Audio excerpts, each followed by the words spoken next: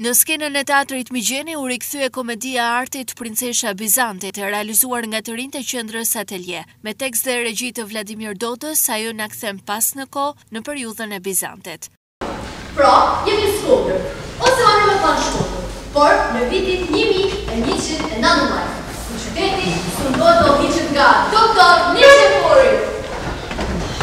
Pra të shi, në qmeni, ka doa me boj taks tjetër, të më shë, taks mbi shiu.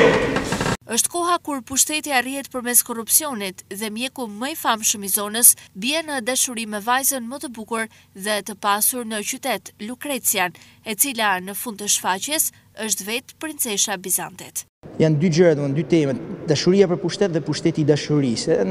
Fabula ka të bëjë me një çift të rinj që duan të kurrizojnë dashurinë e tyre, por që pengohen nga të rriturit për arsye të ndryshme, dhe brenda kësaj ka dhe mesazhe, ka dhe gjëra tjera që ka të bëjnë me aktualitetin, sepse edhe pse ambientohet në 1119-ën, në kohën mes pushtimit bizantin dhe Republikës së Venecias, ndikimit le të themi, prapse është aktualizimi, është qëllimi jonë, me temat e sotme.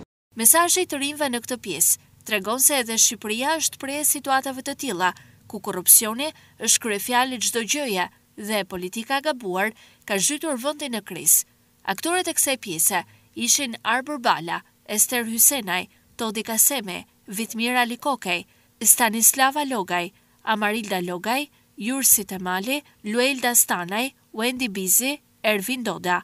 Ajo do të vijë edhe në 12 e 13 shkurt në skenën e teatrit Migjeni në orën 13:30 dhe 14 shkurt në orën 18:30.